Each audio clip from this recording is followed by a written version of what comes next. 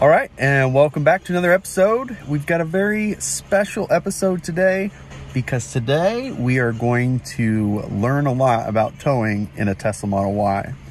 So be sure to stick around and we will be sharing all the details of towing in a Tesla Model Y. All right, so here's the plan. We have the car charged to 99%. And what we have behind us is a humongous trailer.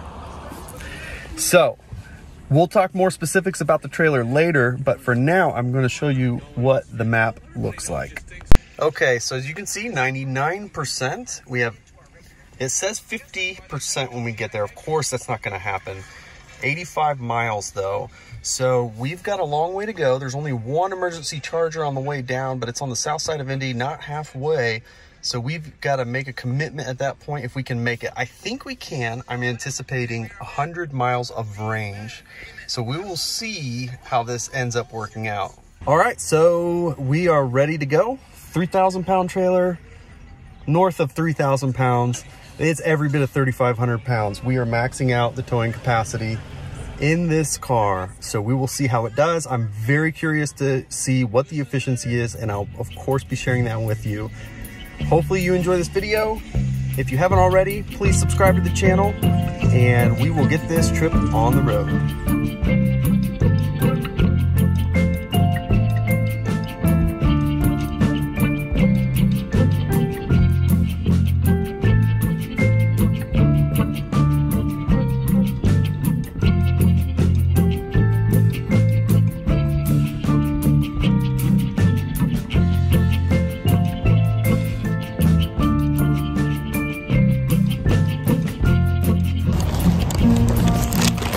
All right, so we stopped to get some food, not sponsored, and we are about halfway. So far, how's it going? I'm really glad we invested in the trailer hitch that we did. It's holding out pretty good, which is awesome. It's making it feel pretty stable, but let me just get this inside. Okay, so let me show you what our setup looks like. So we've got sway control, which I'm gonna turn up a little bit. And we've got weight distribution hitch. This is rated for like 600 pounds on the hitch and 6,000 or 8,000 pounds overall. But this is the unit, which is pretty awesome. It's nice, it's 8 foot wide, so it's a little bit wider than the Tesla, but honestly, I got some mirrors for towing and it's actually working out pretty well. So here's the thing on consumption. We'll go in the car and take a look at it, but we are burning through, I think we're averaging around 650 watt hour per mile, and that was a lot of 55 mile an hour driving. The rest of this trip is a big stint of 70 mile an hour, and then there will be a stretch off the highway. So we're doing about 750 at highway speed. So let's take a look at it. All right, so we have 44 miles to go. We've traveled 42 and we are at 58%. So I think we're still on track for about 100 miles of range, which is gonna be close. We're at 648 watt hour per mile. And as you can see, this last stretch here, we were well up into the 700s. And so this was the last 5 miles. It's saying 62 miles of anticipated range. So we will see how this ends up going. If we look at 15, 65 miles, 66 miles. So pretty consistent. About 60 miles is what it thinks. And if you add 60 to 42, that's 102 miles. So we'll get back on the road and get to the campsite and get set up. How's the food, boys? Good. Yeah? All right.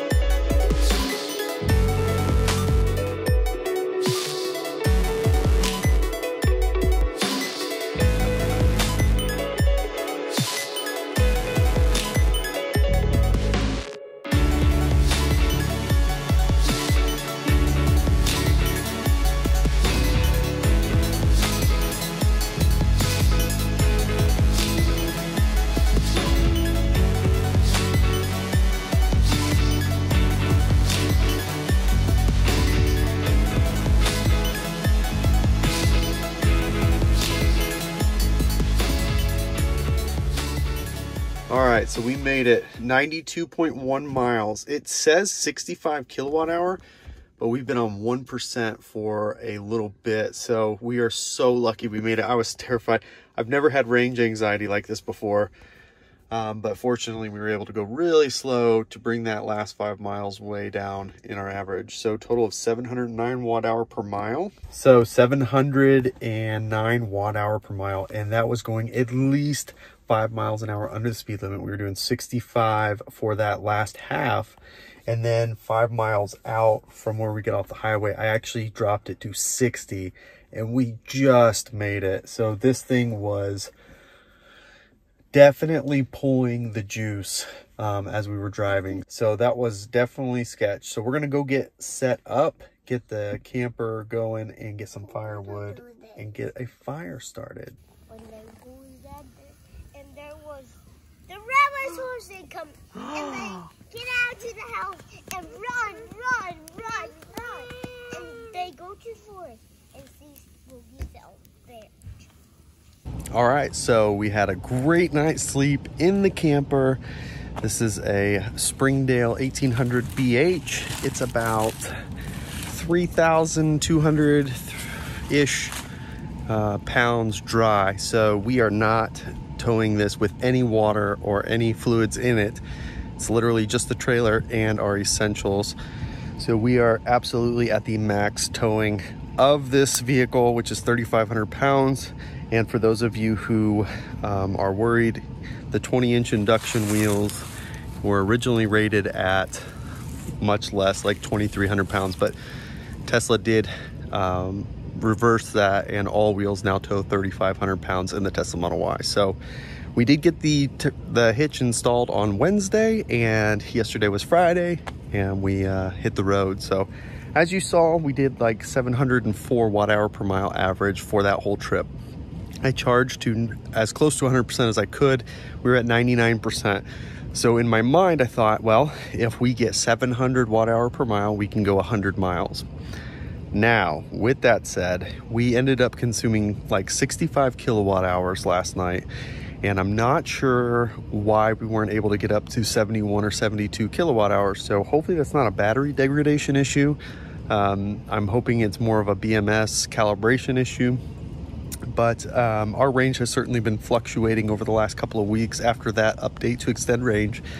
So it has gone up quite a bit in the last several days. So we will see how it goes on the way home. Now, here's the thing. I have never felt range anxiety in this car ever. And that's because of how awesome the Tesla supercharging network is. However, last night, it was very sketch. It did not feel good. I was terrified. When we pulled in at the front gate, it's 5 miles from that gate to the campsite, and we had an estimated 4 miles of range based on our consumption to that point. So fortunately, you know, it's only 25 or 30 miles an hour for that 5 miles, so we did make it. But towing this thing, it was not hard to tow. There was no lack of power because of the setup we have on the trailer hitch. It was very stable. We weren't thrown around all over the place, with the exception of a semi passing you. It kind of moves you a little bit, but it was very stable. The brakes were good, things like that. But aerodynamics are going to be key.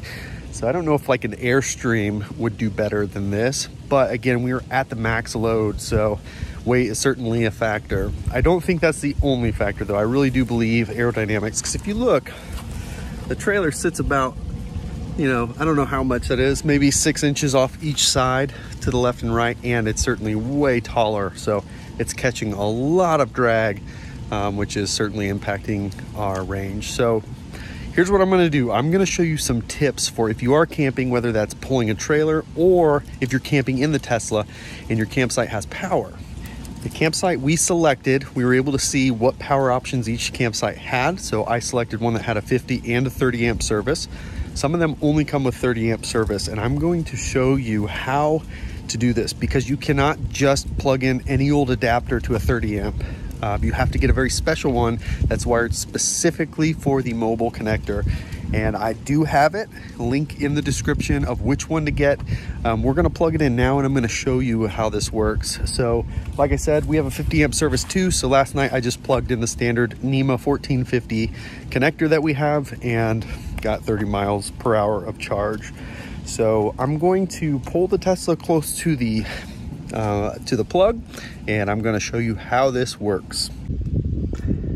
Okay, so this is the adapter you're going to need, and it is a one-tack NEMA TT30P to it's supposed to be 1450, but link in the description. You cannot just buy any run-of-the-mill one. Again, you got to buy one, either this one or one made exactly like this, because of the way these are grounded to support the mobile connector. So let's take this adapter and plug it in. All right, so there's a 1450 that we have, but that's a 30 amp. That's the standard. This is what's on most campsites. So to plug that in. Okay, so now that's plugged in. Let's turn the 30 amp breaker on.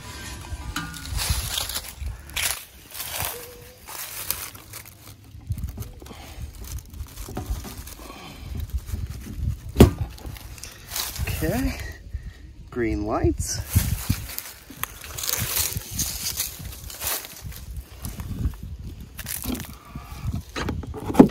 Okay, so it's automatically checking and it's seeing this is 32 amps. So that's going to be a problem. Since this is only a 30 amp, we actually need to change that. We cannot try to pull 32 amps or we're going to pop the breaker. So down here, let's lower that to 24 amps. So by doing that, you'll get, looks like 9 miles per hour. So a 30 amp service is only 120 volts, which is why this is going to be quite a bit less, but this does work. So overnight you can get about 90 miles of range before you're charging. So 24 amps, you have to do this manually because of the way the adapter works. It still thinks you can pull 32 amps so make sure you do this or you'll just continue to pop the breaker. So now that'll just continue to charge at 9 miles per hour roughly, and I have a pretty full pack, so we don't need to stay here plugged in because I charged it overnight, but that's how you do it. So again, pretty straightforward, pretty easy to do. In a pinch, this works just fine, and if you're camping in the car, this will actually work really well. When you're using camp mode, you're going to be using, depending on weather, but the rule of thumb is roughly 1% per hour to run the HVAC system. Now, if it's super cold, anticipate that being certainly more than 1% per hour. But if that's the case and you're charging at 9 miles an hour, you're going to be more than making up the usage on camp mode. So it actually works out really well. So again, if you have a electric campsite with 30 amp service, this is how you're going to do that. So now what you've all been waiting for, a tour of the trailer to see what you think. It's pretty awesome. It works really well for us. That is a full-size queen, which is really great for the wife and I. Nice wardrobe. Of course, the table goes into a bed, but we won't ever be doing that. Our kitchen area.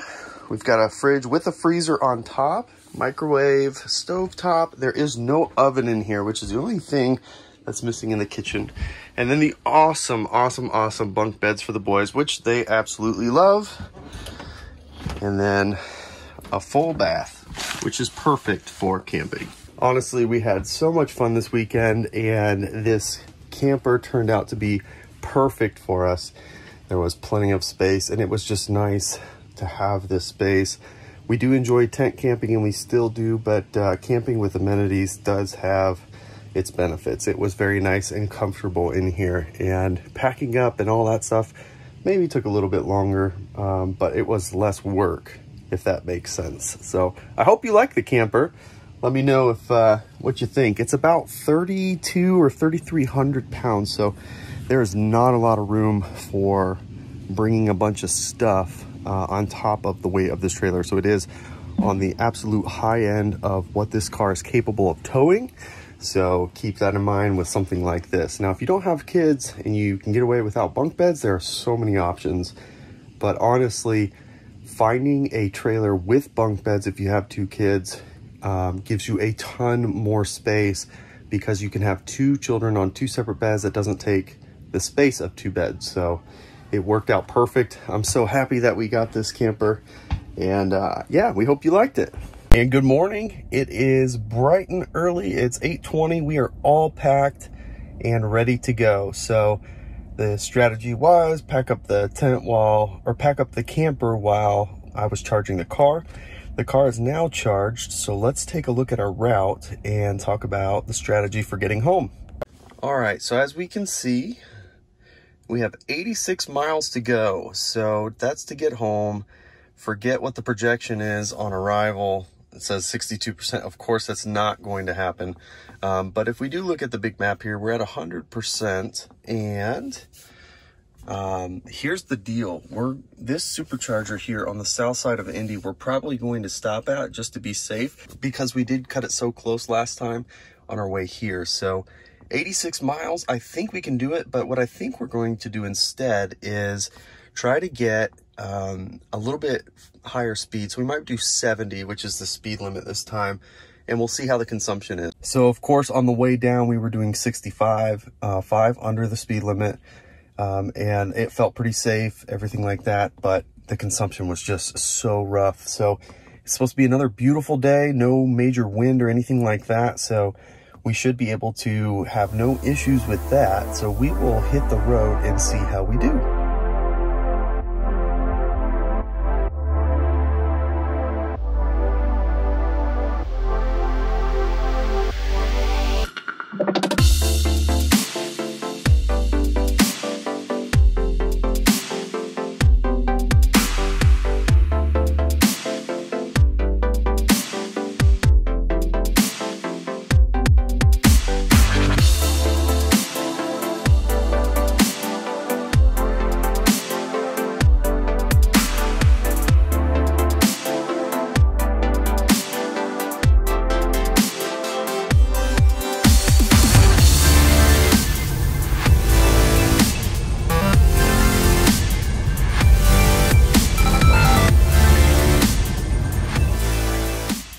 All right, so we're gonna top up. We went 69 miles, basically, 53 kilowatt hours consumed, 774 watt hour per mile, and I'll talk more about that in a minute. 19% battery left. We're gonna charge quite a bit because we'll be home after this. We don't really need it, but might as well get the charge while we're here. So let's get plugged in. All right, so we're plugged in. We are sharing a charger, which is unfortunate because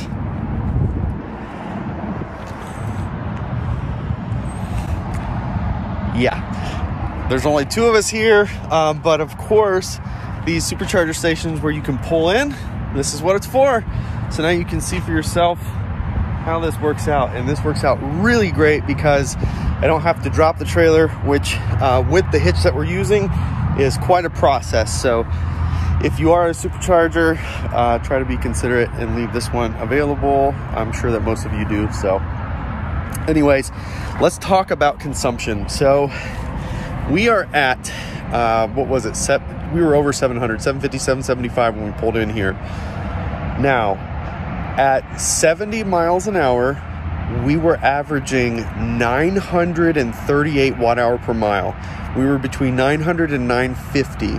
So if you take 72 usable kilowatt hour battery and divide it out by 0.95, that's your watt hour per mile, you come up to about 75 or 76 miles of range.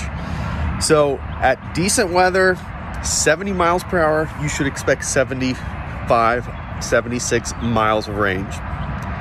Reducing that speed by 5 miles per hour, just 5 miles per hour, we were averaging 700, maybe a little shy of 700 watt hour per mile. Do the same calculation. 72 divided by 0.7, that should get you 102 miles.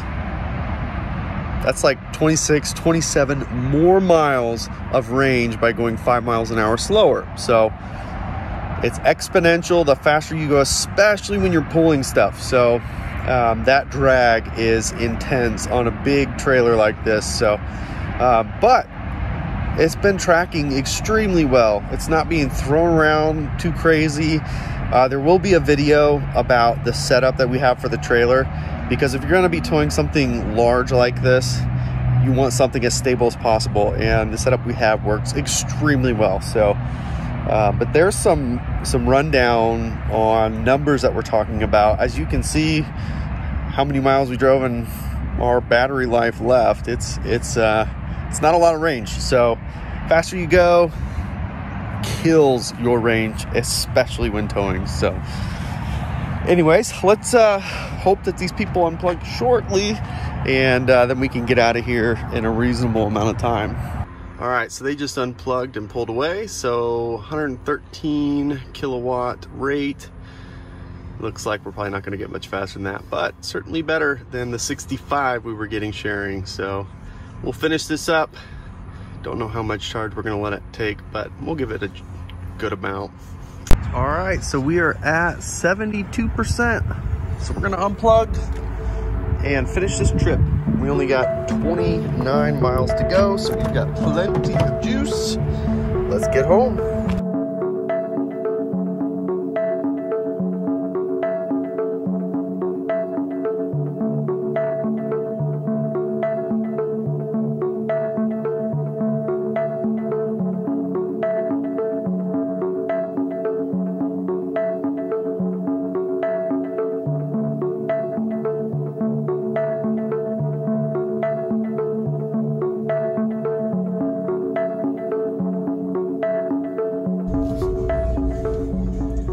We made it home, yay. 44% down from 73, and that was about 29 miles, so about 1 mile per percent. We were doing 65 and 55 for that last stint. Total trip here, let's take a look. 207 miles, 142 kilowatt hours, which is crazy. And 685 watt hour per mile average across that whole trip, which is a terrible efficiency, but with the trailer, that's how it is. So let's get this thing secured and we will wrap up this episode. All right, well, that pretty much does it for us. So we are home, we are unpacked, and the trip was a success. I think that more than anything, this was an opportunity to learn about towing with the Tesla Model Y, and there are some lessons learned. Number one, if you can stay at 65 miles per hour, you should be able to get 100 miles of range at 100%. And that is, of course, assuming weather conditions are reasonable, and if you're pulling something as big as what we are. This thing is over 10 foot tall, 20 foot long, 8 foot wide, so it is very big. And it is quite a drag on aerodynamics. So add in the weight, which we are at the top end of the weight limit. We had no issues at all, and making sure you have the right equipment to do this as safely as possible is key. It is crucial. So there will be follow-up videos to discuss all the towing equipment that we have, including the trailer brake, the weight distribution hitch, and the sway control that we have on this. That made this a very smooth ride, and really the key is getting a weight distribution hitch that can help level out the load, because when you put this much weight in the back, the front end raises up, which reduces your ability to stop, but also it has a big hit on your drag. So when the front end is sticking up higher, that's also going to have an impact on drag on the car. So we had such a blast. I'm so glad that we finally pulled the trigger on this trailer. We all slept very comfortably, and it was so nice just to get away and in an environment that felt safe, which is hard to do these days. Now, all that said, is this a very practical thing? And the answer is absolutely not. To hope you can go 100 miles in a Tesla Model Y towing this much weight is not very practical. You could not reasonably travel across the country like this. Now, we have plenty of state parks within 100 miles of us, and we have agreed that as long as it's within 150 miles, we feel pretty comfortable that we could select that. So that includes Indiana, parts of Kentucky, Illinois, Ohio, Michigan. So that's really going to be the extent of where we travel with this trailer. So that's kind of our range, and that means one stop for charging as long as we leave at 100%, and that should be pretty reasonable. Unfortunately, we won't be able to drive to Florida with this thing, which I was kind of thinking about initially, but there's no way. It just would not be practical to sit at a supercharger for an hour every 100 miles or so. Is just not, that's just not going to work at all. So if we wanted to go farther, we will not be able to use our EV to do that. And that's really the downfall at this point. So the Cybertruck, once it gets here, it will be very interesting to see how far it will go with a load like this, because it's supposed to have 14,000 pounds of towing and 500 miles of range. So if it was cut in a third, you know, what's the range on the Cybertruck going to be? Is it 150? Is it 200 miles? We'll just have to wait and see, of course. So anyways, I hope that you've enjoyed this video. If you have, give it the thumbs up. If you haven't already, of course, please subscribe to the channel as we continue to post content regularly. Thank you so much for joining us, and we'll catch you next time.